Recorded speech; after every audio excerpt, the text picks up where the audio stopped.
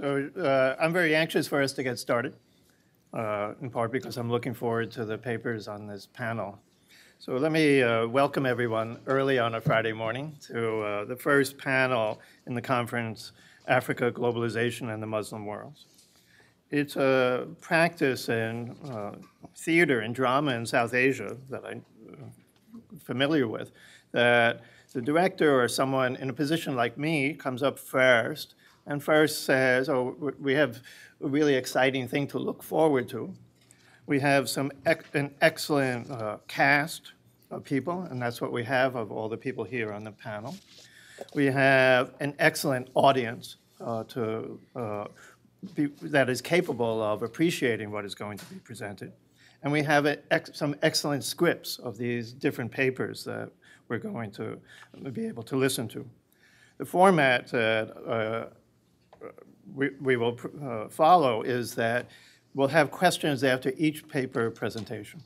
And so the speakers will end with enough time for us to ask a few questions. And then we may cut it into the break a little bit to allow the excellence of the papers to have all the time that they need. So let me first introduce the first speaker, Giovanni Castellanos, who is from the National University of Colombia, and will speak about Muslim identity and social marginality among an African descendant Colombian community. Thank you. If you want to sit here. Good morning. This presentation is in relation with research we made some years ago, about 7 years ago, of a specific Muslim community in Western Colombia. Colombia is similar to other places in Latin America. We don't have a strong Muslim presence, of course, a part of Brazil and probably Argentina. A country like Colombia, Muslim communities are very few, and in fact, they are very new communities. But most of the times, the communities, for example, in Bogota or in northern Colombia, are from migration origins, especially from people from Palestine and Lebanon, and in the last 20 years by conversion of mestizo people of different cities of Colombia. But this case is different. This is the case of an Afro-descendant community. They became Muslims about 55 years ago. And it's interesting because first, it was the first organized and recognized Muslim community in Colombia. But at the same time, they were situated in a very low undeveloped region in our country, and because of that, they are not visible. Most of the time, the people speak about Islam in Colombia or about Muslims in Colombia. Usually, they don't think about this group. First, because they are African descendants, and of course, exists a lot of racism and marginality in this population in Colombia. Secondly, because they are Shia. They became Shia Muslims in the early 90s, and because of that, that became another reason for them to be a part of most of the other communities. I'm going to try to advance in the task. I think that is probably a bit longer, so I'm going to focus in just some parts that I think are important, especially because what I found is that exists a close connection between ethnic identity and the process of conversion to Islam.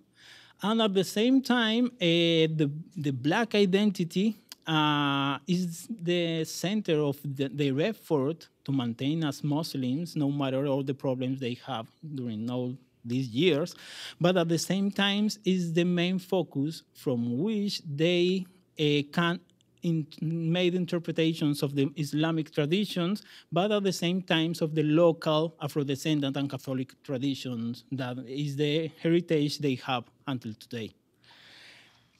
Well, the Muslim community of Buenaventura can be described as a group of Afro-Colombians that for over half a century has used Islam as a way to find and to find and define a place in society.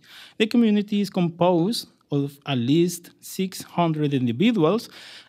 Please take present that in Colombia, the Muslim population is about 10,000 Muslims. It's a very small Muslim population, but it's very representative. Usually they have a strong representation in the media and in the debates about the religious diversity rights in our country, especially in the last 10 years. Most of them are situated in Buenaventura. Buenaventura is this city that we can see here in Western Colombia. It's a port, a very important port in Colombia, in the Pacific region, in the Valle del Cauca. The main city of this department is Cali, and Buenaventura is some kind of satellite city of Cali. So most of the people of these people are situated in Buenaventura, but with time, some Muslims migrated to Cali because there exist more opportunities for jobs and for education there. Well, what happened with this group is that it emerged in the late 60s, when this small group of young Afro-Colombian leaders became interested in the ideas of the Nation of Islam. This group was successfully established in a modest organization in the 70s and was the basis of what became later the first legally recognized Muslim community in Colombia. Well, I think it's important to take in account that Afro-Colombian is defined, at least by Luis Castillo, as the descendants of Black Africans who were brought as slaves to New Granada, currently Colombia, during the Spanish colonial period. As this population came from different regions and societies in Africa, the question arises if the mere fact as one's ancestors coming from that continent is a sufficient condition to consider one a member of a single ethnic group. And I think it's a discussion that is still is important in Colombia because we have this idea about Black people. And because of that, we consider that all Afro-descendants are the same kind of people and with some kind of common traditions. And of course, it's not so simple. According to Luis Castillo, too, the four basic elements to consider one person as Afro-Colombian or one group is ethnicity, of course, and exists 4 points. First, a myth of origin, Africa, a special relation with nature and a deep identification with their territory, in this case, the Colombian Pacific coast, a shared history marked by 3 events, the African past, slavery, and the struggle for freedom, and a common culture in music, some religious practices and beliefs, and a distinctive approach to death. For the purposes of studying this Muslim community, I divide the history of the group in 4 periods. The division was made especially taking in account the changes in the religious discourse and practices that happened during those decades. The first phase, which runs from 1960s to 1980s, cover the origins of the community and is the moment of consolidation under the influence of the American religious movement Nation of Islam. At this time, there were more individuals at the affiliation. We don't have families in this period, and families and real Muslim families start to emerge with time. But of course, in this time was more the search of some individuals trying to find a place and a discourse to locate themselves in this moment of rapid changes in Colombia. And those were the times when most of the rural areas experimented violence, and because of poverty, a lot of people traveled to the cities, finding for new opportunities, but because of that, we have some kind of loss of sense of this connection with the reality, especially because the traditional kin relations does not work anymore, at least not in the same way than before when they were in the territory near the rivers. they need to find another kind of identity. Because of the education, the improvement in the education of these communities, they started to realize the situation of marginalization and discrimination they have in Colombia. And because of that, this is the moment when the Black movement start to emerge in Colombia, but to fight for the improvement of this population. The second stage runs from 1981 to 1991 and is defined by the beginning of a crisis within the group, which was made up of individuals and some Muslim families. The crisis was caused in part by external difficulties related to the loss of doctrinal references. Local problems also began to arise due to changes within the Afro-Colombian population, and lastly, internal tensions which emerged because of this debate about universal Islamic values and local interpretation about what does mean to be a Muslim. We have another moment from 1991 to 2002 that was characterized by the adoption of Shiite Islam. This proximity to Iran emerged because of the opportunities that Iran offered to these people, especially in relation with religious education, and travel first to Argentina and then to come in Iran. This is the moment when the current leaders of the community emerge. This was the first moment where the community really approached to traditional Islam. Initially to Sunni Islam, but with time to Shia Islam too, but to traditional Islam.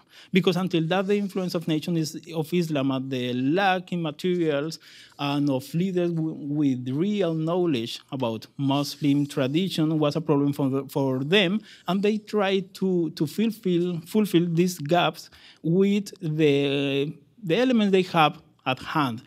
First, the Colombian traditions, but second, the Catholic tradition.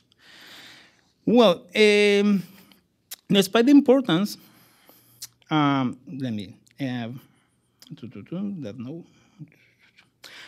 when addressing the description and analysis of the beliefs and practices upon which the religious life of Muslims in Buenaventura is constructed, it is necessary to differentiate those aspects according to the different stages that have marked the community since its inception in the mid-60s.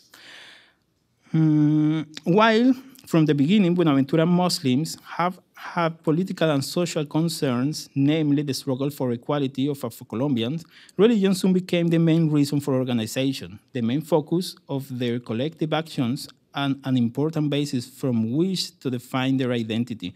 For this reason, any adaptation was considered an enrichment, and the religion changes of the past are evaluated as acquired knowledge. They are very proud of all this process of experimentation with different kinds of Muslim traditions.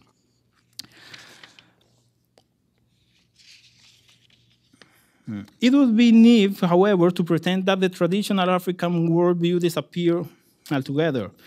Rather, we can find expressions of it in the places where Islam is practiced and transmitted. This syncretism is evident as narrated by members of the community, and it is significant that although in some narratives supernatural forces that attack them are identified as jinnis, the solution to this problem is found not usually in the Quran or in Salat or some kind of Muslim practices, but in practices more related with Santeria or traditional sorcery. In the accounts of healing rituals, a combination of elements of popular Christianity and African Santeria appear, while usually not Islamic concepts are mentioned. And I think it's interesting because they are very aware that they are Muslims, but they think they can work to complement their traditional religious and social life with all these other elements. They don't want, until now, to make a real break with this past. In Buenaventura, even if the person is Muslim, the people believe that the real protection comes from tradition. For that reason, in each family, there is a member that performs rituals and prayers of protection. When that person died, it happened, the young members are left unprotected. When asked for an explanation about this kind of experiences, members of the community, as expected, lack the cultural heritage of traditional Muslim society, so often resort to popular Christian tradition to fill these gaps. It is thus noteworthy that some Muslims affected by witchcraft do not try to stay away from African traditions and limit themselves to Islamic practices in seeking a solution. They attend the mosque and even try some forms of healing with the sheikh, but without being able to stop the problem. Surely, such healing by sorcery is rejected, but some Muslims, although they are tolerant to some Catholic religious practices. Of course, exist religious of healing in relation with Catholic tradition. It's not just the religious discourse of Catholicism. They are aware that exists difference between the Muslim and the Catholic tradition, but the practices are important for them. When we think about this community as a Black community, we can say that the idea of Africa permits the reinforcing of values considered beneficial for the group. Against a mestizo and Christian social environment in which African culture is undervalued, the community members claim and idealize the richness of African culture. As stated above, Africa serves as an ideal. For that reason, there is often a request by the sheikh for community members motivating them to behave in certain ways. Although the reference to Muslim doctrine is such is the most recurrent incentive for the community, the allusion to alleged African values is also common. For example, Sheikh Munir says, "It makes us very sorry to say that African brothers, today we are not meeting our traditions or an identity." As a Black community, Muslims appeal to the African ideal as a way of supporting the effort for maintaining a neutral position in facing the violence of Colombian armed conflict. In that sense, sermons are not simply aimed at strengthening attitudes or specific loyalties, but also seeking to keep Muslims away from problems in Buenaventura to the extent possible. And I think this is important, especially because the social situation, especially for young people in Buenaventura, is very difficult. Yeah, the existence of the traffic of drugs, paramilitarians, the armed conflict in general for them is a risk for the Muslim families. And because of that, these ideas about some idealized African values that they need to reinforce permit them, it's an effort to try to take their young people away of those kind of problems. Another aspect that affects Afro-Colombian population, of course, is the idea of whitening. This is a process by which racist cultural background decreases traditions and physical characteristics of Afro-Colombians by preventing upward mobility or through marriage with people of lighter skin. While these ideas are common among Afro-Colombians from different socioeconomic levels, it's clear that members of the Muslim community have an active opposition to such ideas. Well, because I don't have too much time, I'm going to focus in part of the conclusions. Then, in Buenaventura, Muslim was initially an ethnicity rather than a religious category. Later, when social demands lost their centrality to the group, religion was placed as an epicenter of the discourse, and group boundaries were extended to the potential consideration of other types of ethnic identity. It is important, therefore, to note that members of the Muslim community of Buenaventura are part of invisible minorities, both in terms of their ethnicity and in terms of their religiosity. In that sense, there is not a context of normality within which Muslim practices could be naturalized and people forget their uniqueness. On the contrary, the social context is a permanent reminder of their religious difference, and therefore to remain Muslims is a task of constant reaffirmation. At the same time, the existence of some form of Black identity does not necessarily imply that ethnicity constitutes the most important social reference or the main engine for mobilization. However, combined, Black and Muslim identities are not mere reference of identification, but gave way to mobilization strategies. This phenomenon occurs in two ways. On one side, the community started practices of reinterpretation of traditional myths and rituals according to new frames of reference, but also developed civic agendas within the group in pursuit of common political and economic benefits, which led the members of the community to become agents of change, impacting the environment in which Muslims operate.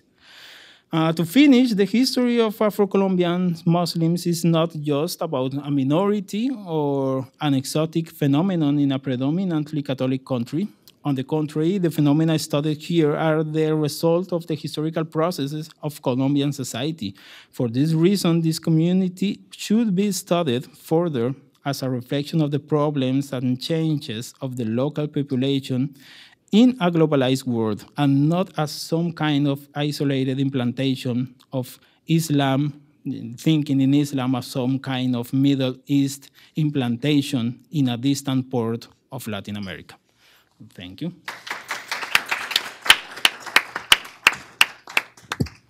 So we have time for questions.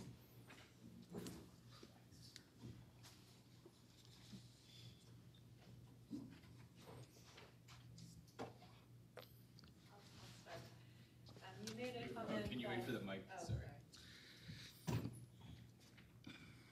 Thank you. You made a comment that a lot of the Muslims converted to Shi'i Islam, and I was wondering if you could say more about that. Yes, well, I couldn't listen well the last part, the conversion to Shiism. Yeah, you made a comment about many of the Muslims becoming Shia. Yeah, they became Shia. More about that. Well, yes. What happened is that Shiism in Colombia is interesting because most of the people that converted to Shiism in Colombia, at least, usually they have this background of social fights, usually in leftist groups, but in social rights groups too. I think it's a way to, how could I say, to advance in this idea that leftist groups are lack of religion. And because of that, they have this combination of religious beliefs and social fights. Because of that existed in all Colombian history, this connection between religious and social fights. But in the case of this group, I think because they have this previous rupture, they broke with officially with the Catholic traditions, they need to find new points of reference in Islamic tradition. And at the same time, because Iran, they opened an embassy in Bogota, they started a project, different activities for Dawah, for trying to develop groups in which they could have some influence, and they support the formation of leaders in Iran. And because of that, that connection began. But I think it's interesting that the group think that that connection implies to put a limit in the influence of the Iranian interest for the community. In fact, when you go to the places, the institutional places of the community, you can see the picture of Ayatollahs, Khomeini especially, or Khamenei or some other. But in the other side, you can see the picture of Malcolm X. And sometimes when the people from the Iranian embassy go, they just take out the picture of Malcolm X, and when they go, they put the picture of Malcolm X again. And I think it's more important, in fact, Malcolm X, because in fact in the school and in the mosque, they celebrate the birth of Malcolm, and the student make some speeches and things like that. I think they are aware that they need to find how to introduce these ideas of Shiism in a very different social context in which they live, especially because they don't want to let apart their traditions that are important for them.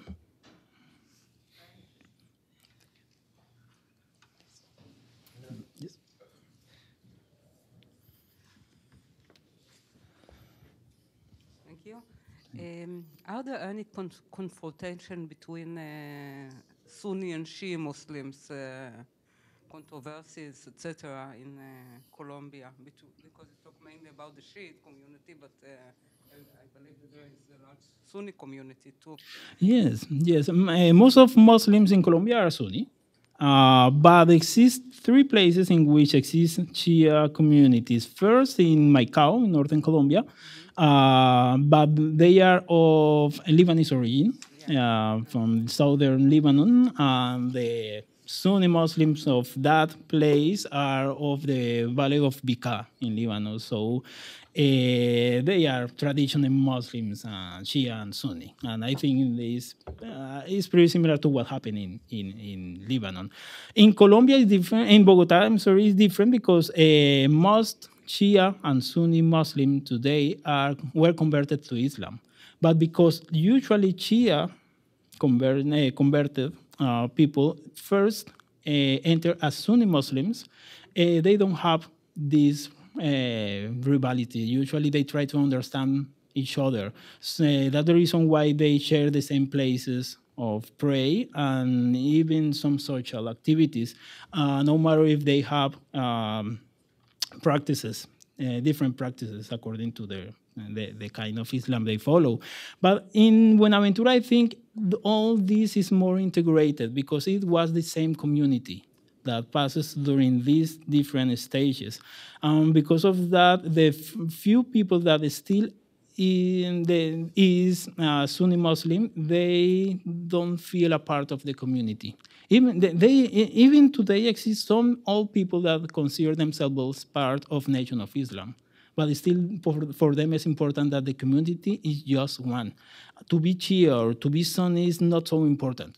The thing is that for institutional organization, Shiism is more useful, but not necessarily implies the separation with the other Muslim tradition that exists among members of the community. We have time for one more question.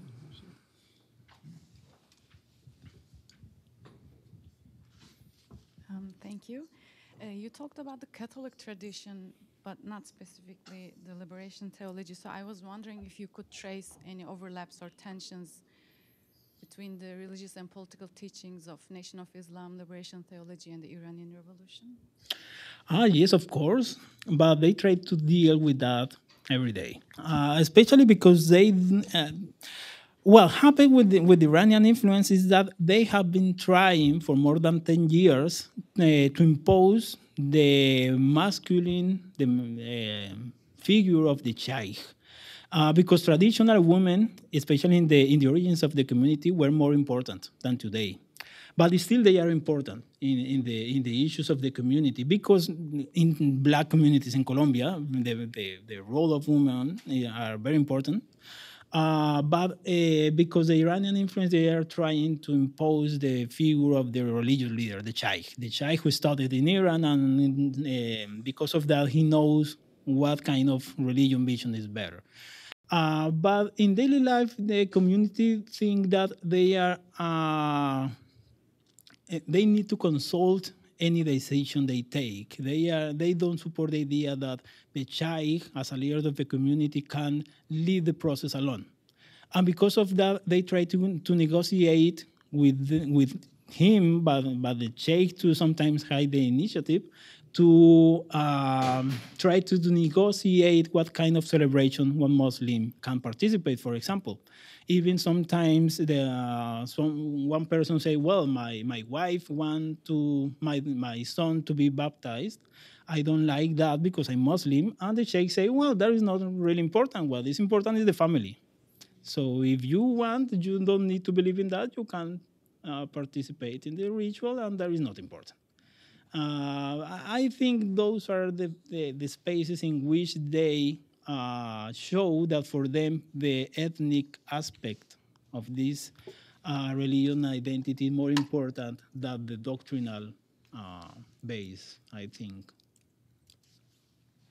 So thank you very much. Well, thank you.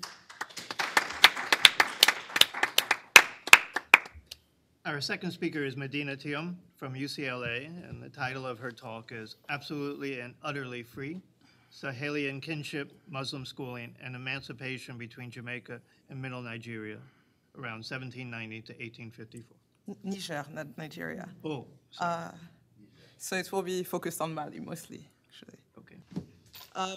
So this is work in progress that I'm presenting today. It's one of the case studies that I'm focusing on for my PhD dissertation. And the overall dissertation traces global and local histories of travel and mobility from the West African Sahel, and more specifically present-day Mali, in the 19th and 20th centuries. And to do that, I trace micro-histories of specific travelers, looking at their lives, at their trajectories, at their words.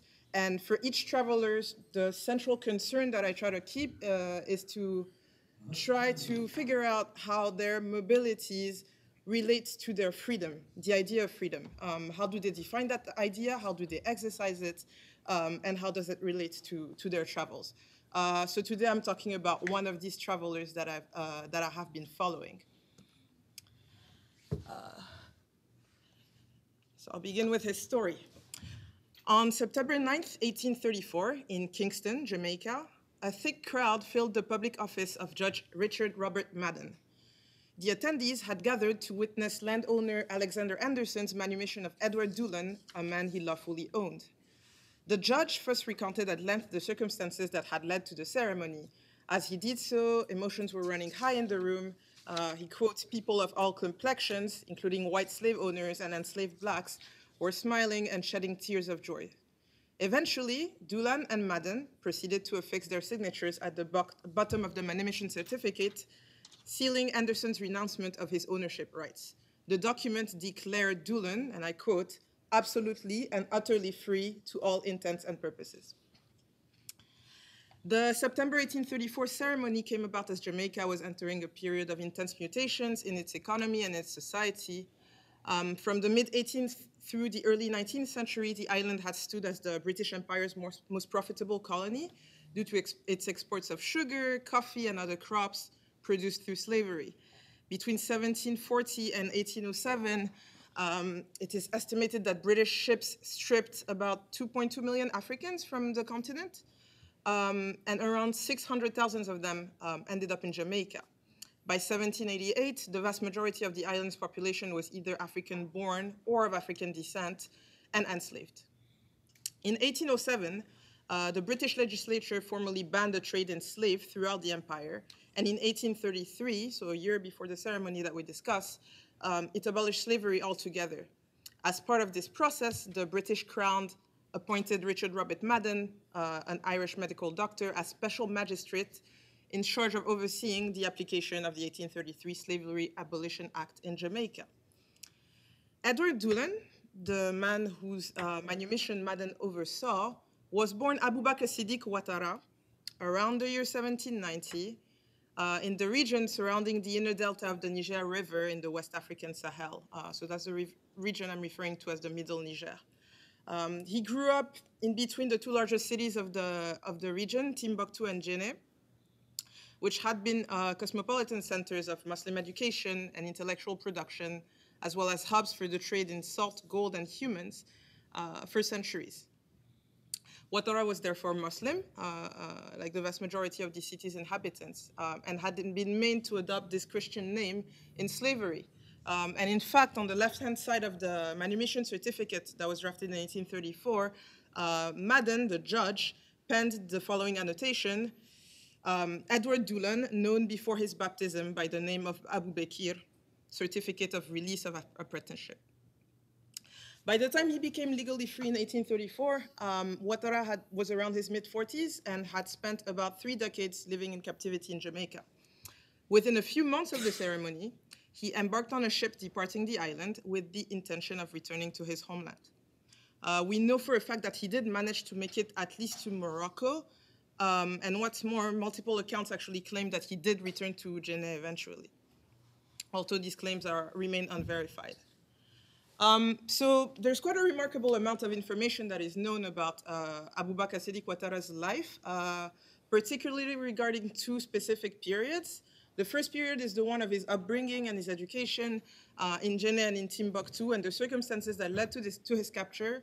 And then the second period is that of the journey he undertook in the year following his manumission when he was trying to go back to Africa. So this actually leaves us with a considerable gap of information about the 3 decades that he spent enslaved in Jamaica. And the information that we do have about him comes from 2 sets of sources. The first one, and that's an important one, is that Ouattara himself authored an autobiographical document in Arabic, of which several English language translations were produced and are currently available. However, and that's an important caveat, none of the Arabic originals that he wrote are known to have survived. And so this poses a series of questions and problems about what was lost, what was added, what was misunderstood in the course of this translation, because we only have translations today. In addition to his autobiography, more information about Ouattara is included in the writings of people he encountered. So these include Judge Madden's memoirs about the time he spent in Jamaica, in which he wrote extensively about Ouattara, as well as other African Muslims enslaved on the island. Among these other West African Muslims enslaved, there was a man by the name of Muhammad Kaba Saranogo from Kong in present-day northern Ivory Coast, who we know corresponded with Ouattara on at least 1 occasion. So we also have that specific correspondence. Same in English. It is a translation that was included in Madden's book. I've decided not to elaborate on Kaba, this other character, too much during this presentation. Yacinda Diadoun and Paul Lovejoy have written a very interesting paper and chapter on him specifically. So I'll focus on this other character, Abubakar Siddiq Ouattara. And so other sources about Ouattara's life that I've been using, an important one is a journal that was written by a British traveler by the name of John Davidson. Davidson journeyed alongside Ouattara from London to Ouadnoun in southwestern Morocco in 1835 and kept lengthy travel notes. I think I have, those are the 2 main sources that I was discussing. So on the left-hand side, it's Madden's book about his time in Jamaica, and on the other side, it's Davidson's journal. And so these sources that we have about Ouattara's life do fit kind of like the usual source base that exists around several other West African Muslims that were enslaved in the Americas, such as Ayuba Suleiman Diallo, Nicolas Said, Omar ibn Said, or Abdurrahman ibn Sori. So for all of them, usually we have a narrative that has been written by this specific person, either in Arabic or in English, surrounded by other accounts from white European or American contemporaries of that person, who deemed their story, who out of racism deemed their story more remarkable or interesting than that of other enslaved blacks, and decided to spread the word. So Ouattara's narrative and story definitely fits this specific genre. But with that in mind, what I do find interesting about him, with regards to him specifically, is the following 2 points that I'll elaborate upon in the remainder of the presentation.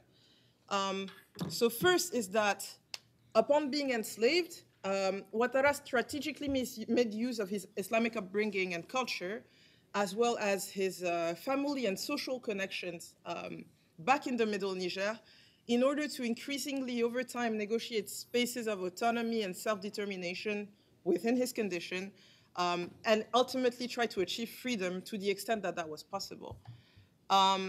And then the second point is that if Ouattara did experience extreme and violent dislocation upon being captured as a teenager, enslaved and taken across the Atlantic, it is likely that he would have perhaps found himself equally as much as at loss, upon arriving back to the Middle Niger as a middle-aged man in 1835 in an entirely different social and geopolitical setting than the one he had left behind.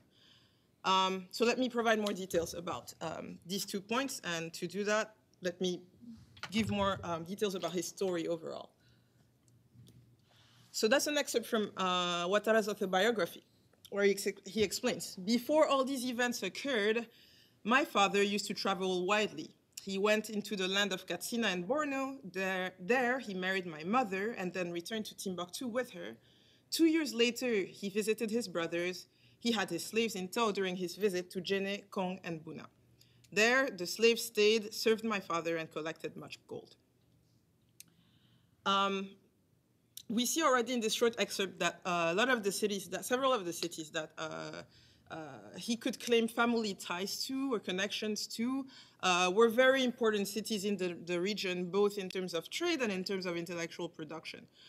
So Ouattara was born around 1790 in Timbuktu. He was raised in Djenne for the most part, however. His mother was a Hausa woman from Borno, as we saw, and his father was a wealthy slave-owning Jula merchant who was living between the times of Timbuktu and Djenne, but originally came from Kong. His father was also a scholar trained in tafsir, and following his early years growing up in Djenne, Ouattara then traveled to Buna, where his father, who had by then passed, was buried.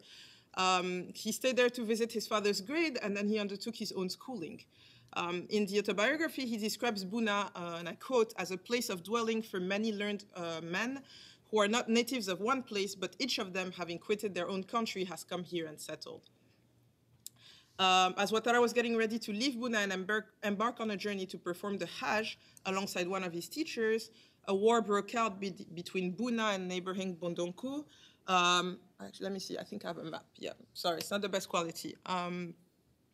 And as Bondonkou's troops defeated and invaded Buna, Ouattara was captured, taken to Bondonkou, Kumasi, and later the small port of Lego near Cape Coast in present-day Ghana. And from there, he was taken to Jamaica. This would have been in the year 1805, when he was around 15 years old. Also really at the tail end of the transatlantic slave trade, at least from the British. So he got really unlucky. While in Jamaica, in the 3 decades that he spent there, we don't know much about it, but from what we do know, as I argued earlier, it seems that he made use of his Islamic culture and West African family networks as strategies for achieving incremental autonomy and self-determination, and eventually move towards freedom. So how so?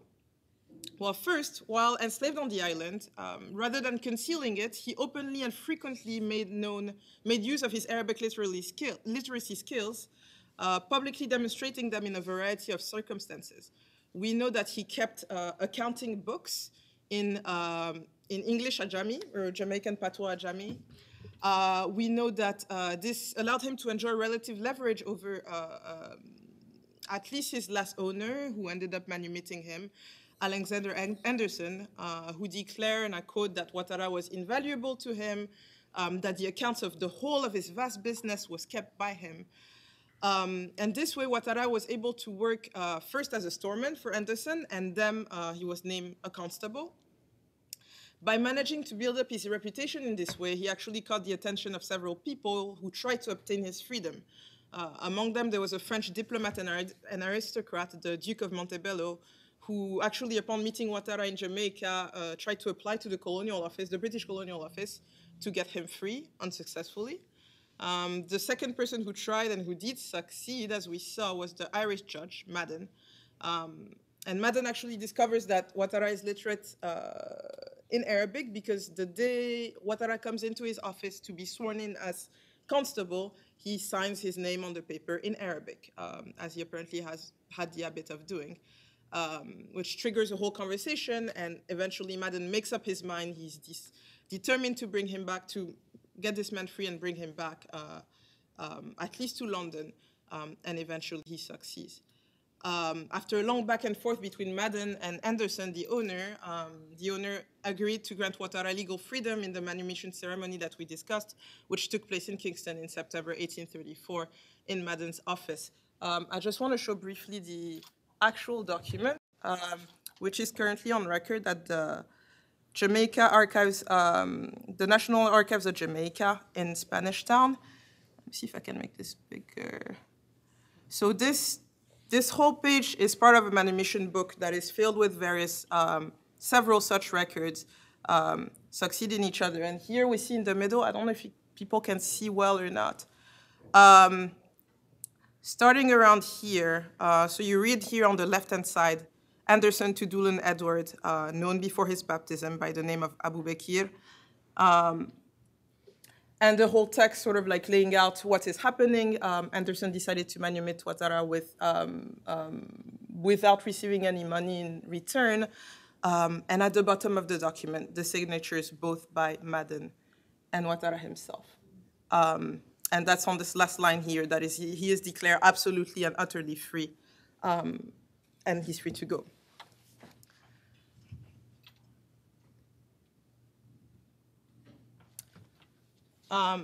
Despite ownership of this legal document, claiming the opposite, it is hard to imagine that even after the ceremony, Ouattara did in fact enjoy absolute and utter freedom. His freedom was still very much tentative, especially in Jamaica, where the formerly enslaved were subjected to a regime of apprenticeship very much akin to slavery. And that is perhaps one of the reasons why he sought to return home. Unlike other African Muslims, some other African Muslims who were on the island that we know of who decided to stay. Here, Ouattara's strategy somewhat shifts. Instead, I believe that he recognized early on the prestige that Timbuktu carried in the mind of Europeans, especially at that time, we're in 1834. European geographical and historical imaginaries had long exoticized Timbuktu as a site of mystery and immense knowledge and riches. Just 10 years before that, some of the first, or little less than 10 years before that, some of the first European travelers had managed to reach Timbuktu, Gordon Lane of Scotland, and René Caillé of France. Even in Jamaica, actually, on the island, there was at least one estate that was named the Timbuktu estate. So perhaps because he recognized all that attractiveness that Timbuktu exercised in the mind of Europeans, Ouattara focused on co-opting part of the city's prestige in order to negotiate and achieve a return home. How did he do so? Well, he inserted himself as much as possible in the social fabric and political power structure of Timbuktu, leveraging kinship, family network, and social connections, some real, others alleged. In concrete terms, first he decided to try and present himself as a guide, someone who could become a guide for Europeans traveling to Timbuktu. Madden says that at the urgent request of Ouattara, he applies to the Royal Geographical Society to try and get him hired as a guide. The application is unsuccessful because the Royal Geographical Society says that, well, this is somebody who has been away for 30 years. There is no way he can actually know the region well enough to, guide travelers who are trying to go there. Nonetheless, later that year, Ouattara embarks on a London-bound ship alongside one of Madden's colleagues. First, he stops in London, gives a presentation at the Royal Geographical Society, and then in September 1835, both Ouattara and John Davidson, another English traveler, embark on a ship headed to Morocco. They stay for several months in the Wadnoun region until they eventually decide to leave, and on December 18th, 1836, shortly after departing Wadnoun, the expedition is attacked, Davidson is killed, and from this point on, Ouattara's fate remains uncertain, although according to several local reports that emerged in the 1830s and in the 1840s as well, he did manage to go back to Guinea. Now let's assume that he did, in fact, go back. This brings me to my second point, which will be brief because I'm still working through it, and also I'm running out of time. But I think this is very interesting because Ouattara's trajectory allows historians to get insight into the social and intellectual worlds of a man who got caught at once in the deep changes that affected Jamaica that we discussed at that moment, the abolition of slavery, the Baptist War, which was a large-scale rebellion that took place on the island, that we don't know whether or not he participated in it, if he did, the extent to which he did, if the Muslim community did, the nature of this involvement. But those are extremely big changes that are taking place in Jamaica at the moment that in his last few years there. At the same time, if and when he does return to Jamaica, to Guinea, it was a very different geopolitical situation that he would have encountered there. In 1818, a new polity in the region, the Fulani theocratic state known as the Madina, rose from its capital, Hamdalai, to impose a new political and social order in the region. And Ouattara's hometowns of Timbuktu and Djenné actually fell under the Dina's domination. So by the time he came back, the geopolitical order he would have encountered was considerably different from the one he left, therefore putting in jeopardy his argument that his family was so powerful in Timbuktu that he could successfully bring any European traveler there and have them be safe. It seems that Ouattara was perhaps aware of this. Sorry, that's my alarm. It seems that he was perhaps aware of this and grew increasingly uncomfortable with some of the claims that he had made. For example, in his journal, Davidson writes about the fact that Ouattara claims that, I'll just read his quote actually. He says, "My companion Abu's family is still on the throne of Timbuktu. Hamed Libu," so by that he meant Ahmed Lobo, the first ruler of the Dina, the present king being one of his cousins. This is very difficult to believe if we know from what we know about Ouattara's family's background. His family was from Kong. He was from a Jula family. You now have a Fulani state in power with no obvious links when we think about Ouattara earlier told us about what he told us about his family. So this is the kind of claims that he makes, and there are many such claims in Davidson's journal about his family's role in Timbuktu and in Djenné that perhaps would have been difficult to sustain had he indeed brought back some travelers. So we don't know if he survived or not the attack that he killed Davidson, but if he did, I would suspect that perhaps that was relief that he actually didn't have to bring this random English traveler to a place that he himself did not know anymore, and where he perhaps did not have a lot of the ties that he claimed to have. And again, this is still work in progress. I guess I'll conclude. So there's still more research that could be done about, first of all, both in Djenné and in Timbuktu, if he did return, it would be hard to believe that there is no trace at all in any writings or in any of the families that, this person who had been gone for 30 years came back. So this is something else that is left to do. And also a lot of bits and pieces here and there. Still, his actual originals of his manuscripts are not found. That would help a lot with regards to what he says about his family. Some of the names that he writes, all we have are transcriptions for people who are not necessarily familiar with the kind of Arabic script that he was writing, and so on and so forth. So again, a lot of questions still, but it's still a very interesting history and trajectory in between these two locales on both sides of the Atlantic, Jamaica and the Middle Nisha. I'll stop here.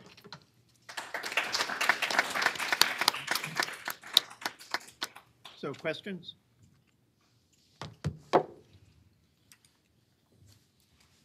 Yeah, thank you very much, Madina. I just want to draw your attention that at the moment, there is a program called Arabic in Slavery being run by Duke University, by Lo. And I'm quite fascinated with the kind of thing that is coming on there in terms of the narratives of ex-slaves and slaves arguing for their manumission, so to say. So you may want to follow up on that and see whether there's anything related to Ouattara there. Well, I wouldn't know. Yeah, thank you. I didn't know about it.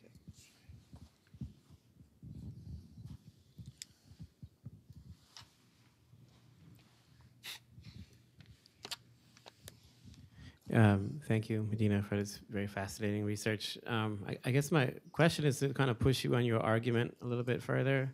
Like, you seem to be falling back more on sort of an argument of ethnic and familial connections and networks across the Atlantic, which is really fascinating in and of itself. I'm just wondering where you locate the kind of the Islamic identities, especially when he gets back, and how you seem to invoke this Islamic identity for him sort of carving out spaces of autonomy while he's enslaved.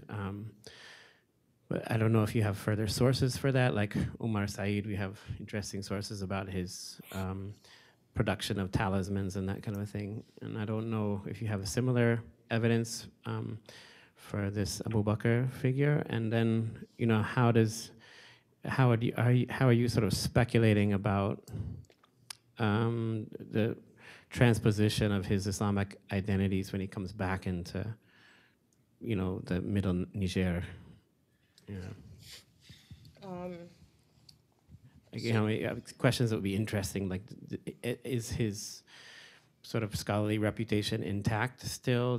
How has his practice of Islam, you know, has it slipped, or, you know, these would be interesting questions. Yeah. No, for sure. Yeah, I guess on that part of your question, and here I don't know, I can only speculate because we have such little information about once he comes back. That said, I don't think he was. So he left, when he was captured and left, he was very young still, and still undertaking training, so in schooling. So in the sources from Madden and from Davidson, he gets presented as this extraordinary scholar, you know, who can write Arabic. Actually, that's the only sort of like basis for this claim that he is such a big scholar. So I actually suspect that if he did come back, I don't know that this would have been the first thing that would have gotten evaluated, just because I don't think he reached such a high level of knowledge before leaving. He was still very young. And there are, well, again, we don't know what happened if he did reach Guinea, but throughout Davidson's travel journal, there are sort of like mentions of his interactions with people in Morocco that he encounters. Davidson keeps talking about the fact that he's a highly respected figure. Every time his story is brought up, everybody, you know, claims that it's extraordinary, that he's really respected. He does again make, throughout his travel, makes claims about who his family is. So perhaps that's why he's able to, what he's able to derive some of that respect from. But that goes back to the first part of your question. I guess I'm still trying to figure out or tease out the family connections versus the, you know, Islamic learning and scholarship that he was able to attain. Which aspect played what role at what point? And I think that's probably something that that moved around, right? Something that I did find interesting about the family connection is that at least one of these other enslaved African that he encounters on the island, who's Muslim, his family also is from Kong, and also is from one of these like learned family from the same similar region. So I wonder, and the only trace that we have of them having interacted is this one letter that's between them.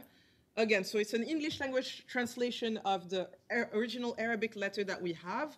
And it's a letter that they know is going to pass through the hands of other Europeans. So the letter seems very actually disingenuous. They say, you know, they both pretend to have converted in that document. And they say, you know, like, I heard about your story. Like, you know, it's good to know that you're in good hands here. And it's good to know that you have converted. But there are some elements within the letter that I guess give a hint that they knew each other outside of that, and that they're just writing in such a coded manner because it's passing through the hands of other people. So again, same, I don't know if their connection came from the religious aspect or the ethnic aspect. And at least, and I mean, I'm still reading through the sources and kind of like trying to tease out and establish, you know, what played which role at that moment. We have time for one more question. Thank you. Just for the microphone there. Thanks, this was really fascinating. And one thing that I find myself wondering about along similar lines as Zachary really is, in the clearly very strategic self-presentation of this traveler, do you get any sense that he is in a way engaging with Western notions of Orientalism? I mean, he is working to establish status. And interestingly, his Islamic identity appears to be useful in this context, not just in the terms that he has inherited, but also in the eyes of Europeans in a very complicated way. And thinking, being a specialist in East African history, one thing that comes to my mind here is that later in the 19th century, when Europeans move into East Africa, something very odd happens in that abolishing slavery is officially a justification for that, but at the same time, notions about the relatively beneficial nature of what is then called domestic or Islamic slavery are used to justify the maintenance of relations of slavery on parts of the Swahili coast, for instance. So is he even perhaps in some ways seeking to redeploy these notions about different forms of slavery? It's striking that he is reminiscing about being from a dynasty of slave owners in a world that is moving towards abolitionism, and there have to be slippages there somewhere. Yes. So I do think he appeals to European notions of Orientalism, just because he centers Timbuktu too much in his narrative.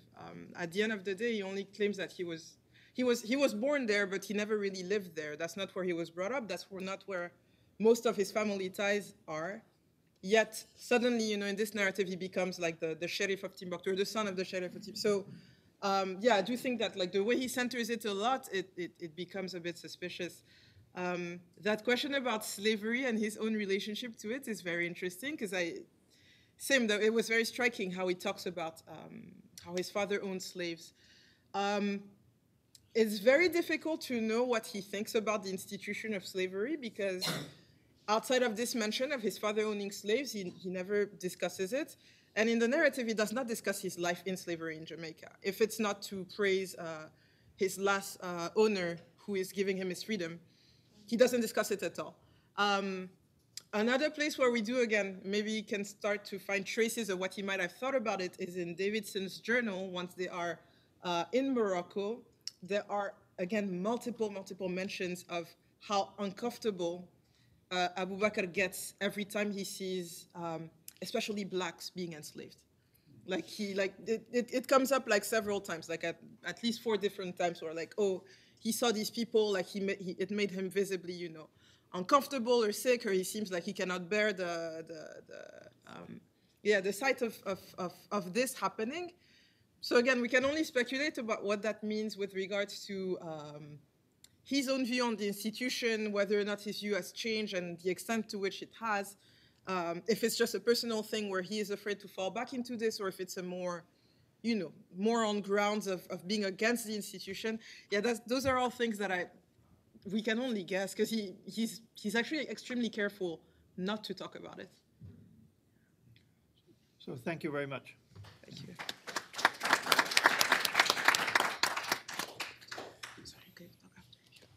Our last speaker is Ayodeji Ogunnaike from Bowdoin College. I'll only read the pre-colonic part of his title, Bilal al-Brazil. Thank you. Thank you, Professor Hallisey. Can everyone hear me?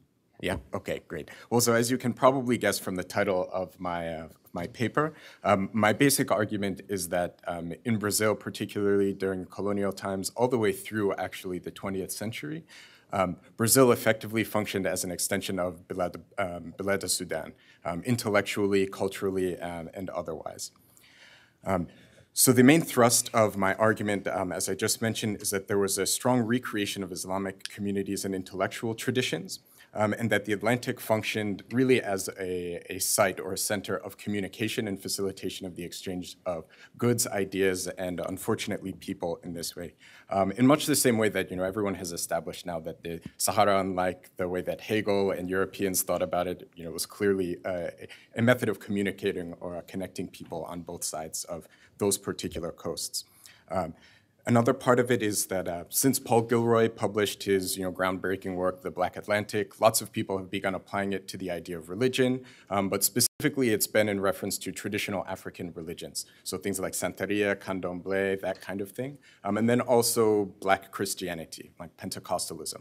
However, nobody's really talked about how Muslims factor into this, which is really surprising given the large number of West African Muslims who were part of the Atlantic slave trade. So my study focuses on Brazil, and I thought the best place to start would really be to look at the ethnic origins of the people who were involved. And so the first documented Muslims, although there were surely some before then, arrived in Brazil in the 1780s, so right around the time of the American Revolution. But in time, just a few decades after that, over half of the imported slaves into Brazil were identified as Muslim. They carried Muslim names. They told people that they were Muslims. Most of them had to go through Catholic catechesis, and that obviously, the fact that people were Muslim usually came out during events like that. At first, most of them were Hausa and Fulani. If you know your West African history, this is clearly linked to the establishment of the Sokoto Caliphate and Usman Dan Fodio's revolution. But in time, there were more who came from Borno and Nukbeland, which is in the middle belt of what's now Nigeria. But then in the 1820s, when there were a lot of intertribal wars in Yoruba land, many of them were Yoruba, or as they were referred to in Brazil, Nago. They then began to take charge of the Muslim community, which was previously headed up mostly by Fulanis, which is quite natural, given the communities that they all came from. What's very distinctive about this is many of these Muslims who were brought to Brazil were in fact highly educated. Some of them had already completed Hajj and were busy teaching and running some of their own schools and things like that. And if you can imagine those who would be involved in Usman Dan Fodio's movement, that's not too much of a surprise. One in particular about whom we know quite a lot, his name is Muhammad Abdullah, who's Fulani, who I believe was from Kano originally. He was interviewed by Francis de Castelnau, who was a French naturalist who went to do some research in Brazil and immediately realized that a large percentage of the Africans that he met were not only Muslim, but highly literate in Arabic, which of course is closely related to this Orientalist tradition. But he was so fascinated by them that he decided to write several short biographies on many of the people that he met. And Muhammad Abdullah stood out to him because he had completed Hajj, was very well educated, had memorized the Quran as a young boy. But in particular, he kept trying to convert de Castelnau. And when de Castelnau tried to pay him for some of his services and things, he called him un chien de chrétien. And he was so incredibly proud of being a Muslim, and everybody respected him. Even the non-Muslim Africans all came to him to ask for advice, services, and that kind of thing. Literacy, obviously, is what stands out in the records that we have, because that's what the Europeans cared about, but also because, as Professor Khan has actually mentioned in his book Beyond Timbuktu, European travelers, whether it was on either side of the Atlantic, were always shocked by the fact that Africans were more literate in Arabic than the Europeans were, not only in Latin, but oftentimes their own languages. So the Portuguese colonialists, the vast majority of them were semi-literate at best. Whereas the literacy rate, especially amongst the Muslims, was usually somewhere around 50% or higher because they continued to study Arabic after they had come. In the 1900s, a third of the Africans, so the people who were born in Africa, all over Brazil, were actually Muslim. And Malay or Mina identity was closely linked with Islam and a very proud character and almost an air of superiority over their colonial masters. Malay is the Yoruba word for Muslims, which came to be the general broad term for all Muslims in Brazil at the time. And Mina was the kind of catch-all term that the Brazilians used for people who came from ports along the coast of West Africa, all the way from the Bight of Benin through Ghana. It was estimated, I believe this was by Sylviane Diouf, that there were thousands of literate Muslims in Rio alone in the 19th century. And again, as I mentioned, Europeans recognized that they were oftentimes not only just more literate, but more intelligent than the Portuguese who were there. And so I have this argument that it was an extension of Bilad Sudan because of the particular nature of Brazilian slavery. So it wasn't simply just because that there were almost 4 million Africans who were brought to Brazil, which makes it a much larger population than you'd find in other places in the Americas. But Brazilian slavery was very particular. In particular, there was a stereotype of Minas or West Africans as better urban slaves, and there was a very large urban population of slavery, so most people who came from West Africa were not sent to plantations because the Portuguese believed that they were better suited to an urban lifestyle and craft work. And this is mostly because Yorubas or Hausas were used to living in major cosmopolitan urban centers, whereas people from West Central Africa tended to live a more agrarian lifestyle. There was also a very particular type of social institution called negros gigano, which were slaves who were able to operate or work independently of their masters. They didn't even need to live in the same place. They simply had to send their masters a set amount of money every so often, whether it was by the week or the month or something like that. So they effectively controlled their own time and labor. Many of the people who worked in these urban centers were organized into cantos or working groups, and they were usually organized along ethnic lines because it was most natural for them to work with people who spoke the same language and had the same social customs. In Bahia, the center of African culture and Islam, 80% of them at a certain point in time were composed of Yoruba people. And if you know about the collective rotating credit structures that were very common all over West Africa, this was a natural place for people to work on collective manumission. So every week or every month, everyone would contribute a certain amount of money. They would pool their resources and give it to one person. And oftentimes that person would try to use that money to buy his own freedom because that was a legal right for slaves most of the time in Brazil. And then he would be able to make more money, continue to contribute to that association, and then they would all lift themselves up out of poverty. And Muslims achieved manumission much more commonly or frequently than many other groups. So as a result, they had a great degree of control over their work, their time, their labor, and association. Many lived together in these major urban centers, and some of them, especially those who had bought their freedom, owned their own shops that they would use to teach Quran, Arabic literacy. I'm not sure too much how much they may have done beyond that because we don't have records, but we know that they did that for sure. And they would even pray together because they could close up the shop so nobody could see what they were doing. And we have lots of accounts of that happening in many different places.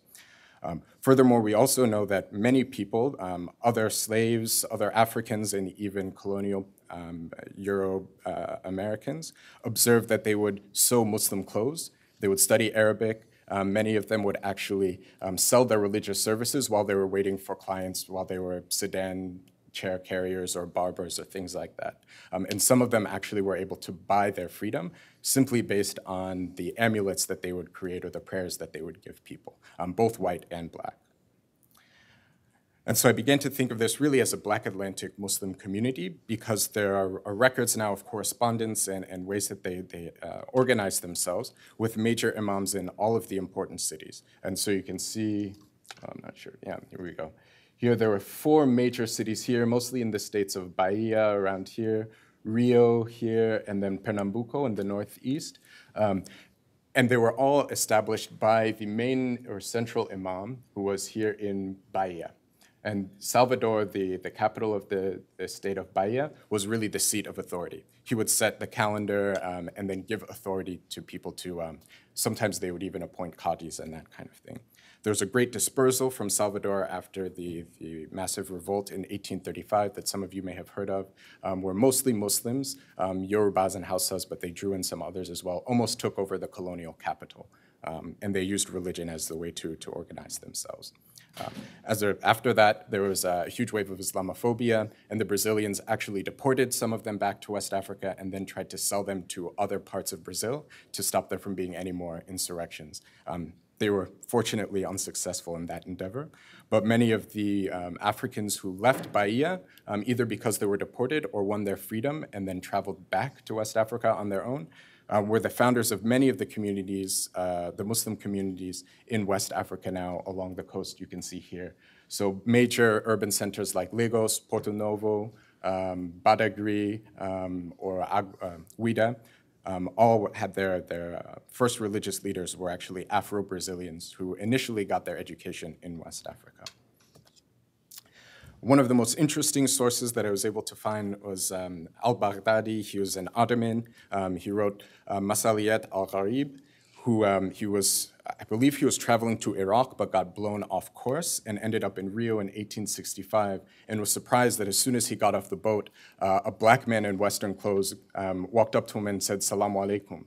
And he thought it was really strange, and then kept going on his way, and then it kept happening to him.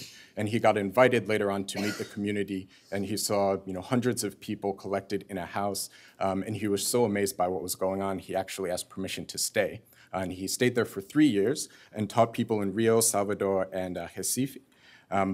He had a fairly low opinion of everyone's piety and education, which isn't too surprising when you compare it to other Arab accounts of the practice of Islam in Africa.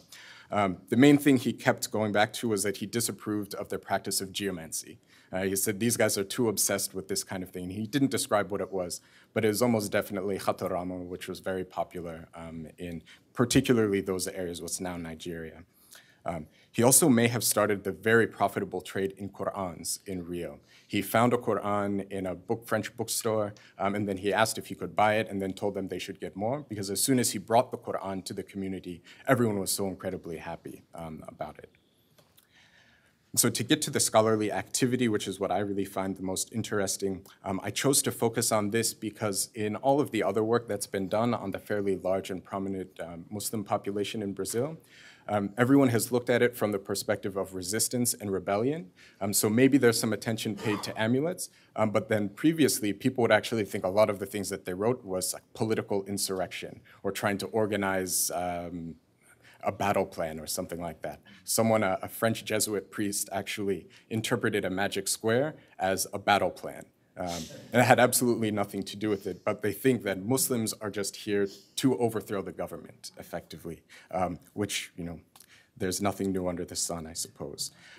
So as you can see, common talismanic formulas, Ayatul Kursi, Al-Mu'awwidhatayn, all of those were found. But in fact, when they found religious papers, when raids were made on many of these Muslim houses, sometimes they'll say we found an infinity of papers. They couldn't interpret many of them because they were simply looking for the wrong thing, I think. Later on, scholars have actually found that there are copies of other texts which were common in West Africa. People were writing out prayers, and then there were instruction manuals and things like that for students.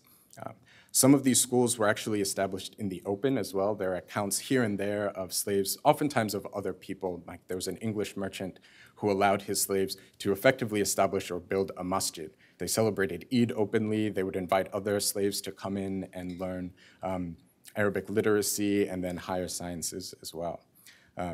There are a lot of arguments about the multiple levels of learning, but again, I think some of this may actually be misunderstanding because when some of these documents were sent abroad to be analyzed, they'll say, oh, they keep mistaking one letter for another, which is a very common trope, in that when you're the master and you don't want this information to be widely accessible to everyone, you use obfuscation. And so I think there's this assumption that they couldn't have been very literate. And so I think this is a mistake that's often made. The Ajami tradition was also maintained, and this is an area that I think would be great for research, because usually people who analyze them have no familiarity with African languages, and so they have no idea what's going on. And I have a strong suspicion that the tradition of praise poetry was probably maintained there as well, particularly in Ajami. And we know that scholarly activity was so important because it keeps coming up every time you hear accounts of the community. So Muhammad Abdullah, when de Castellanos was writing about him, he said, il revient sans cesse à la foi de Mahomet, qui suivant lui est la seule chose de ce monde qui vaille la peine qu'on s'en occupe. And so it's the only thing that's worth spending your time on in life. And a non-Muslim Yoruba complained that all of these Muslims want to be priests. As soon as they have time, they're all trying to become priests.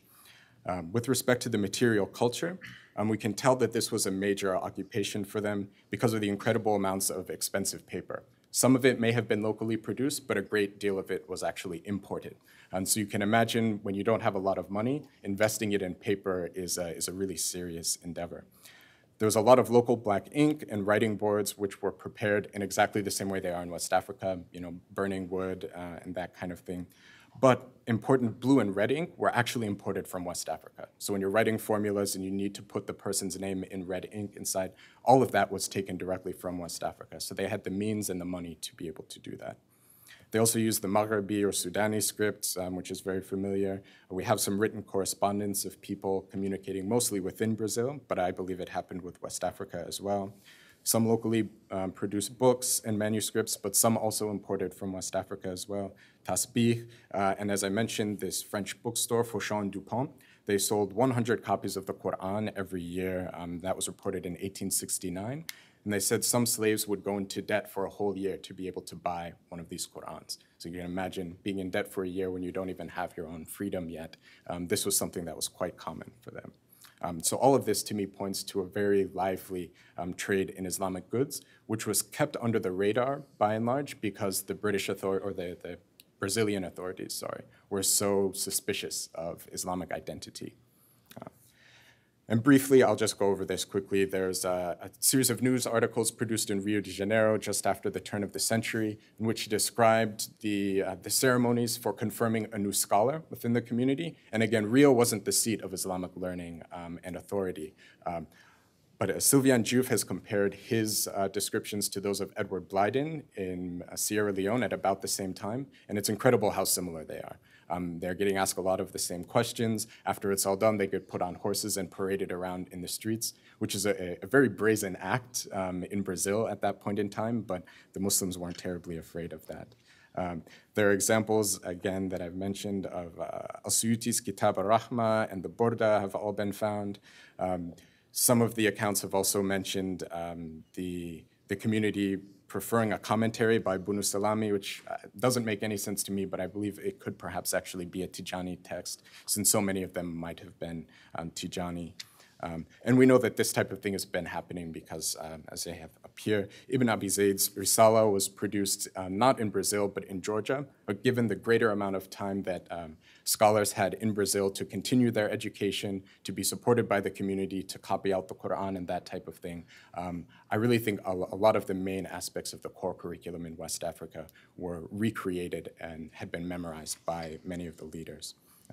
So many of these people returned to West Africa. One man, Paulo José Ferreira, was brought back to Lagos to receive further Islamic education by his parents, and then eventually came back to Brazil, supported himself on the practice of Islam, and then maintained correspondence and sent money to his family in big centers like Lagos and Kano. The most significant one that I was able to find was this man, Alufa, which is the Yoruba word for a cleric. He's called Rufino in Brazil, or Abunkare back in Yoruba land. He was born as a prince in Oyo. His father was an Alufa, and he gained at least a certain degree of religious instruction before being taken to Bahia in 1823.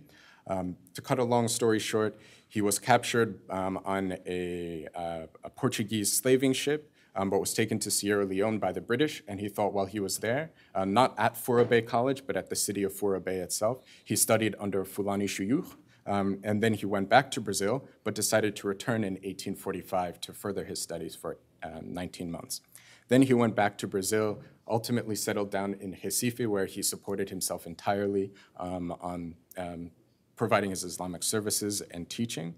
And we only know anything about him because the authorities were so afraid of him, given his large following, that they thought he was trying to overthrow the government. So they raided his house, and there's a very long account of his life that he had to give in court.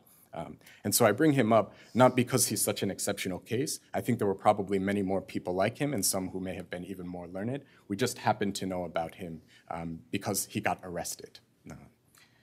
And when they raided his house, they found a copy of the Quran that he had brought from Sierra Leone, the wooden boards, ink, everything else that you would expect to find in a West African sheikh's house. And this is still a bit the case today, even though the Muslim community in Brazil had largely died out. Only a decade or two after that fact, what I call the contemporary Muslim Black Atlantic kind of got reinvigorated. So this man here is Sheikh Abdul Hamid Abu Bakr. He's originally from Nigeria. He went to the Islamic University of Madina to study. And then he was approached when he came back to Nigeria by the WAMI rep in Lagos to come work in Brazil and lead up this a mosque and Islamic cultural center. And they specifically wanted a Yoruba imam because they wanted somebody who could tap into the legacy of Black Muslims, African Muslims in Brazil, and more importantly, somebody who also was very familiar working in a religiously pluralistic landscape. So because he has an intimate knowledge of traditional Yoruba religion and Christianity, he was an ideal person. And he's told me several times when they bring in friends from the Middle East, they usually freak out because they have a lot of their meetings in buildings with crucifixes because the Catholic institutions dominate the environment. And it doesn't work out too well for them. So he says really his identity is one of the main factors that has drawn so many people to convert to Islam, mostly amongst Black Muslims, or mostly amongst Black Brazilians. And this isn't only the case in Salvador, where he runs this center. There have also been lots of Africans who have been trained within Africa and abroad, who have led communities in Rio and Sao Paulo. And again, their racial, ethnic, and historical identities and connections to African Muslim communities are really what allow them to do this. So I view it as historical and continued. Thank you.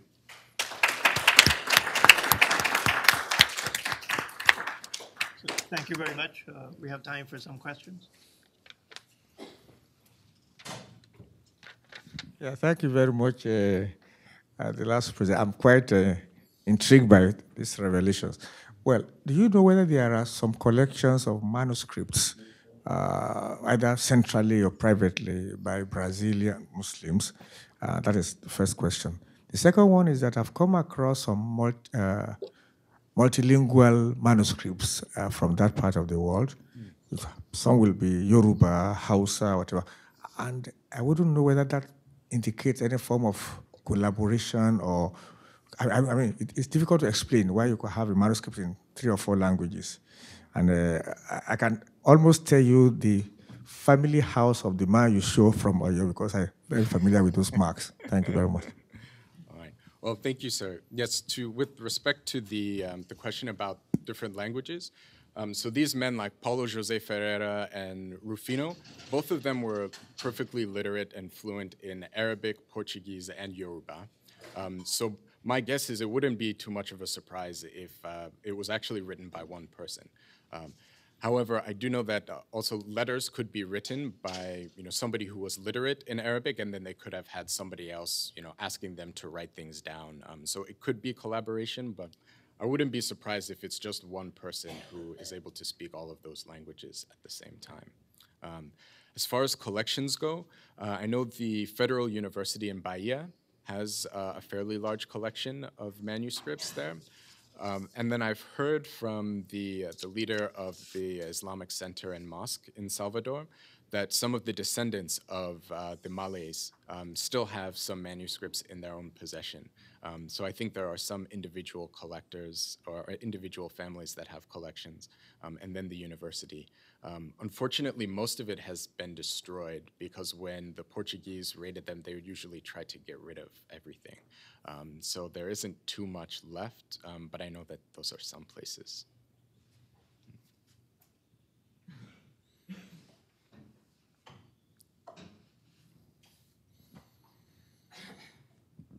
Thanks, Deej. That was really, really great.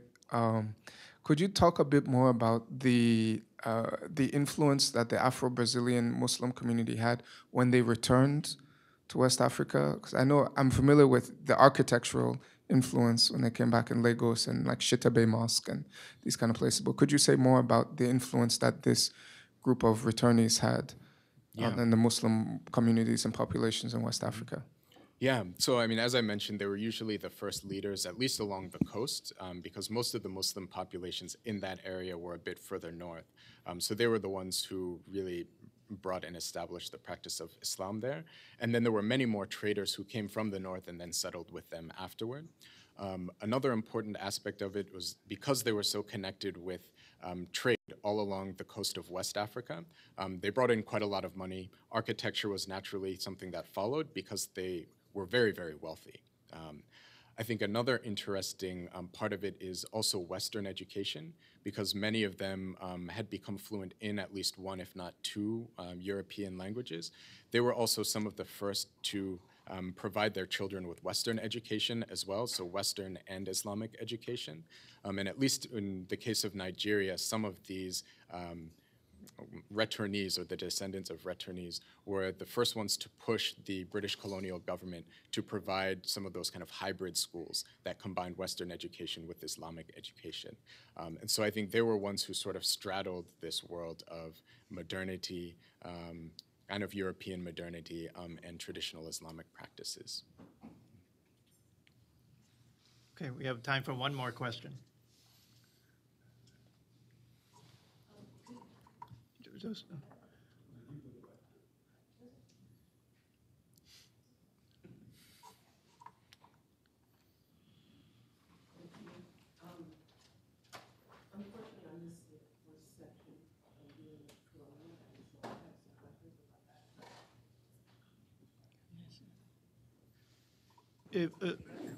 We've already had questions about the first paper, so maybe you can speak. If your question is about Colombia, maybe in the break, so we give Dej a chance to have Okay. address to him. All right. If anybody can make any comments about women's enslaved women's contribution, enslaved Muslim women's, I would appreciate that.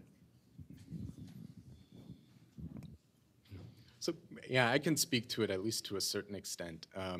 It seemed there is much less information there, I think largely because of the demographics of the slave trade. So the practice of Islam, at least in Brazil, I don't know as much about other areas, was mostly in the hands of men because very few women were brought over because the plantation owners and then also the slave owners in the cities mostly wanted men to practice or to do manual labor for them.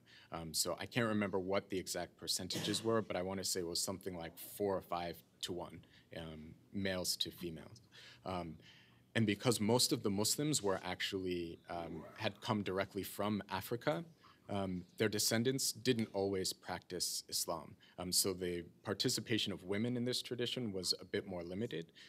However, I have read some things about the descendants who did continue to practice Islam. And when it's travelers like al-Baghdadi, they say, like, oh, it's so awful that they're not wearing hijab. I was like, well, what are they supposed to do, right? Like they can't walk around wearing hijab. But there isn't too much out there, unfortunately. So we're out of time for the first session, so please join me in thanking our panelists for a really fantastic panel.